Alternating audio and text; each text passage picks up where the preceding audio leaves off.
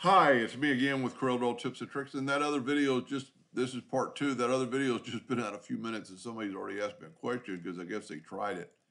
When they scroll their wheel with no other keys on the keyboard, even when they have the zoom key, it just scrolls up and down only. It does not zoom.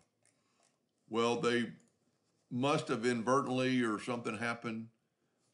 Uh, they changed the settings. So if you go to Tools, Options, Corel Draw, and under Display, right here, default action of mouse wheel is scroll. I changed mine. Change it to zoom. Hit OK, then save it as default. Go to Tools and save as default. Then now when you scroll, you get the zoom. And just like in the first video, if you hold down the Alt, it scrolls up and down. If you hold down the Shift, it scrolls left and right. So by default, your mouse wheel should zoom in and out with this. I hope that helped a little bit. Thank you for watching.